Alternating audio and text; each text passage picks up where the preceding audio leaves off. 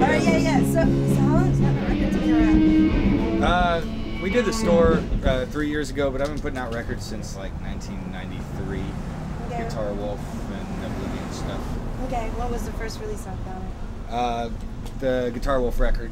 They dropped off a tape and went back to Japan. And I said, "Man, we should do a record." And they thought I made a 45, and they said, "Okay." And then I sent them 200 albums, and he said, "Oh shit, we got a record." Yeah, and this is they weren't there on Matador. This is pre-Matador, I guess. Right? This was their first record. Wow, that's awesome. Yeah, they didn't know what they were doing. We didn't know what we were doing. So, that's great.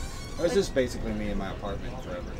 And are the Oblivions just totally like inactive? Do you guys ever play together again sometimes? Or? Nah, I mean we see each other, but we Right. played the Blackout was supposed to be our last show, and we might do it again. But there's really no point to it anymore. When was the Blackout? How long ago was that? Last year. Okay. Was it Blackout in Memphis? No, it was Chicago. Okay. Chicago That's Blackout. right. You know, Alex was talking about it. Yeah, it was it was the last Blackout. We love those guys, so they said, do you want to do it? Sure. Sounds like fun. Yeah, we talked to Jack last night. He's supposed to be coming here today. Cool. Yeah. Yeah. Awesome. Yeah, Jack's amazing. So are you like born and raised in Memphis? Nah, I've been here about 17 years now. Sounds like a long time. It is, yeah. Jack said he'd been here for like 20-something years. I was like, I know. Jesus Christ. Yeah. So yeah, we all sort of. Greg actually grew up here, so he was the Memphis true Memphian in the yeah, because the Oblivions are like sort of like the most famous band from Memphis. So being from New York and just being around other cities and kids talking about rock and roll. Right. It's always mentioned about the Oblivions, and I think you can hear like the influence from your guys' records on other records. So. Yeah, it's been good. It's sort of like a whole tradition of weirdo underground bands. From here, like Tab Falco and Alex Chilton were doing stuff. Right. There's always been that kind of stuff, and it never really gets beyond a certain level, but people love it. Jack played on some Alex Chilton records, didn't he? I don't know if he ever did. He might have. I mean, Alex is kind of doing his own. I mean, he's always done his own thing. So. Does Alex Chilton still live here? Or? He lives in. Well, actually, I don't know where he lives now. I think he still lives in New Orleans. Jack played, I think, on the last Tab Falco record.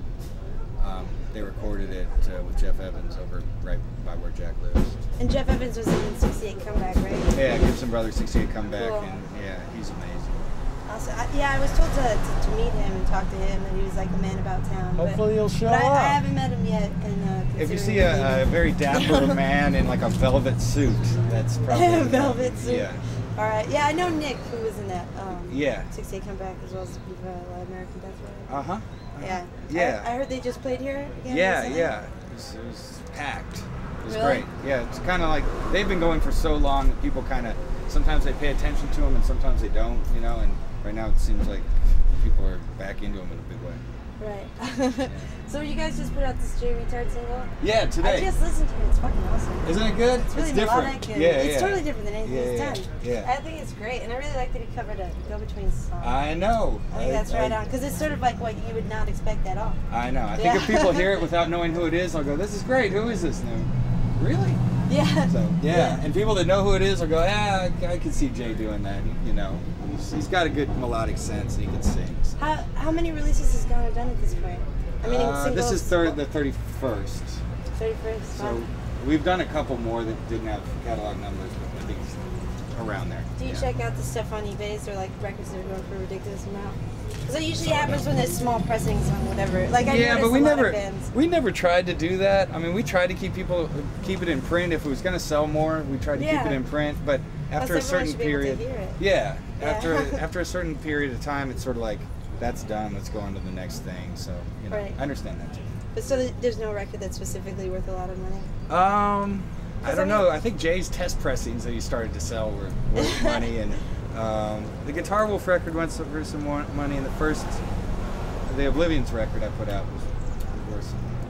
It doesn't matter. Yeah, it's worth money. It's worth money. It's still the same record. I know, but eBay's like eBay's taken away from finding records just randomly and being right. Yeah, it's been sitting there for.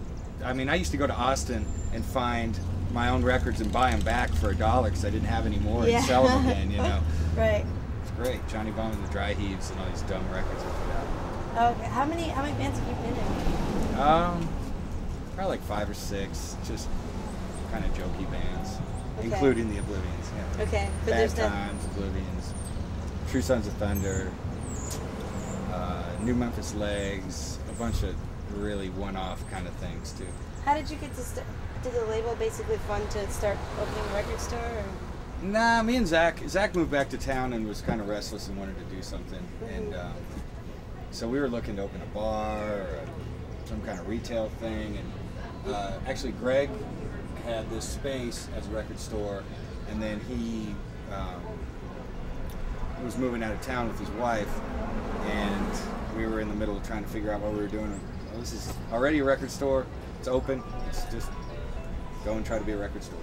Right. Yeah. Is this the only independent record store in Memphis? No, there's a few. This is the one that I feel like everyone talks about. No, the Shangri-La's been around. I actually moved here to open up Shangri-La in whenever it was, 2000 or whatever. And so they've been going for a long time. They're more established than we are. But we have kind of our thing that we do.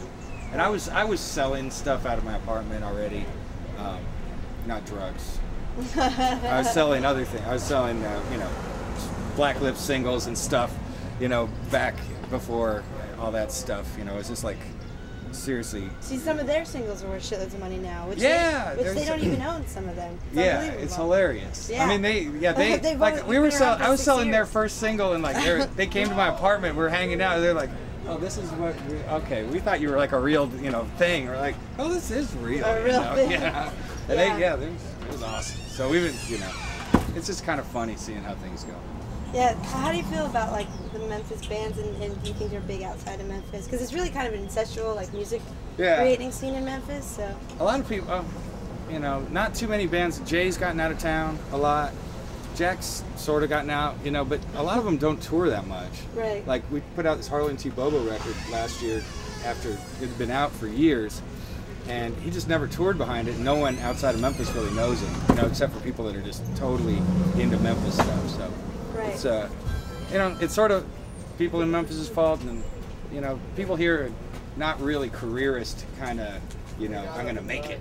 Right. I'll do anything to make it. They have fun making music, and if they travel around a little bit, that's great. But they don't have that kind of killer instinct. Well, I think with Memphis, it's just because like it's good music, so it's taken a life of its own with like the subculture of rock and roll all over the country. Yeah. I mean, I think people relate to that, but it doesn't mean they're going to be successful, Yeah.